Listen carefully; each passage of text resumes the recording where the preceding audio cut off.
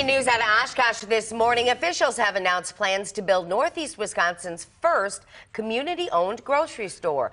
Oshkosh Food Co-op is looking to open the store at the corner of Jackson Street and Pearl Avenue on the first floor of the upcoming Brio building. Now, according to the U.S. Department of Agriculture, the proposed site is classified as a food desert, which is a low-income neighborhood with no grocery store within a mile of proximity. Now, the Oshkosh City Council has yet to give final approval of the site plans. Officials hope to break ground on the project by May of next year.